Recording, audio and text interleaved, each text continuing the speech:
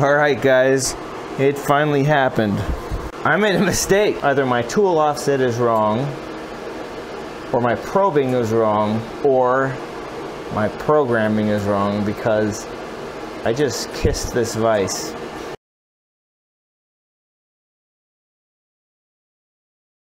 Well, like I often do, I decided to run one of the parts first, you know, just to get all the wrinkles out, make sure it works well, so you get a good video. And there were wrinkles. So it turns out that I made a mistake. When I was programming in Fusion 360, when I selected the top contour, and then there's a section where you say, you know, depth, how far do I want to go? I fat fingered it and I went too far, about looks like 2 millimeters too far. Now there isn't a lot of clearance. I only gave myself about a half a millimeter or millimeter of clearance. But I made contact. But that's okay. You know what? It happens. I'm okay, the SYIL's okay. I've broken many end mills in my life and I have milled into many vices. It happens, it's no big deal. Let's take a minute and talk about how you can run an untested program and make sure that you're not going to collide with your vise. Like I said before, there are only a few things that could be wrong. We want to probe it, and then we'll check to see if our length offset is right. And then we'll go on to the next step to prove out a program that you've never run before. So let's probe this.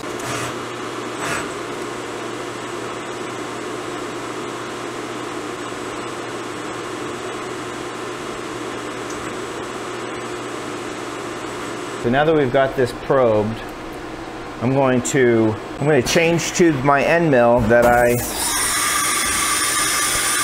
collided with this vise, or milled into this vise with. Now the important thing here is, for me, this is tool 4 and this is edge 4. I'm sorry, this is tool 4 and this is edge 3. So in my Siemens controller, I want to just make sure that I have edge 3 pulled up. And that'll enable the offset that I have stored on this machine.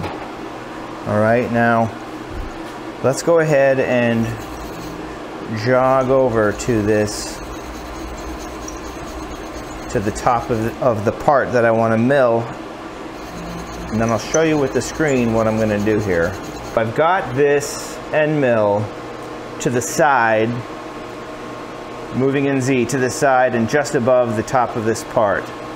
Now I'm going to switch over to my offset screen and we'll move it to the 0. And the reason I have it to the side is as I move this to 0, right, in my work coordinate system, you know, I don't want it to collide with the top. If there's an error, like there was before, I don't want it to collide.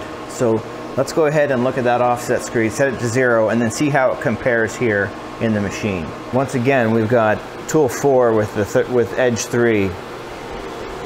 That's my end mill I'm working with. And then in my offsets, I've got a G54 here, and then distance to go in Z about 7 millimeters. So as I lower this down to 0, lower it all the way down, and then I'll go back into the machine and check to see if this should line up with the top of the part I want to mill. This is very similar, by the way, if you've ever worked in a CNC lathe and you're setting your work offsets manually. This is a very similar process. Of course, on the lathe, I would go into my MDI or here MDA and do a 0 maneuver and let it do this automatically. But this is easy enough. Okay, I'm almost there. Switch down to switch down to micron mode and 0. Let's look in the machine and see how that turned out. That looks pretty good. And I knew it would because I knew I made the mistake in my cam.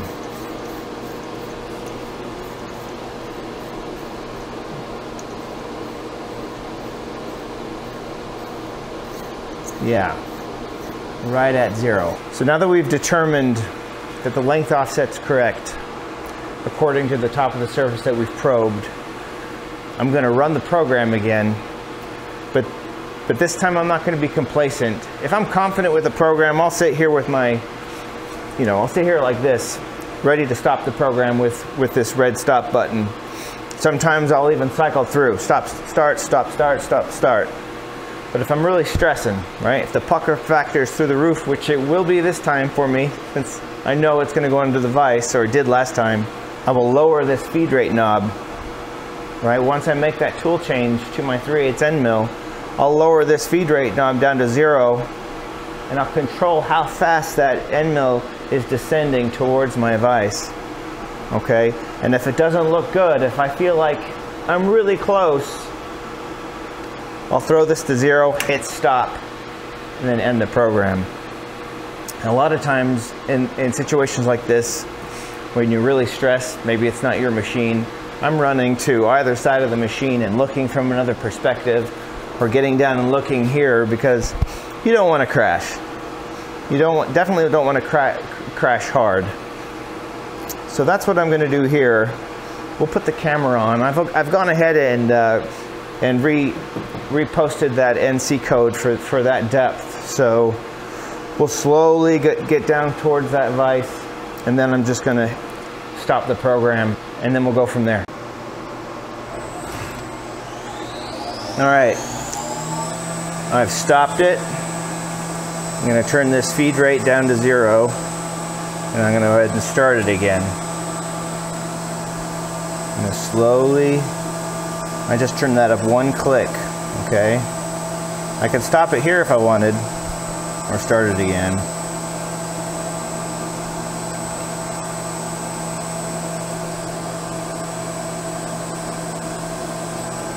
Let's see. You can't see me, but I'm actually over here on the left window. It looks like I am going to clear the part.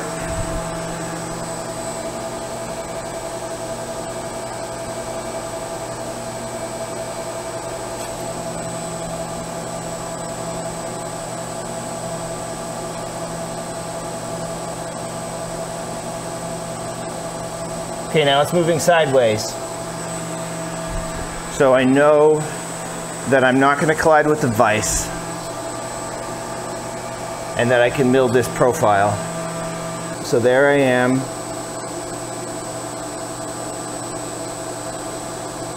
I'm not going to collide with the vise jaw. It's starting to move left. So I know for at least this op, I'm good to go. All right, now I know that I have a good start to this project. However, before I let this program rip, I'm going to get back into 360 and go over all of my cam with a fine-tooth comb and make sure that I don't have any other incorrect errors. You know, it's easy on a 10 key. Maybe you think you're hitting 3 and you actually hit 8. I don't know what happened, but it happened. Thanks for tuning in. Catch you next time.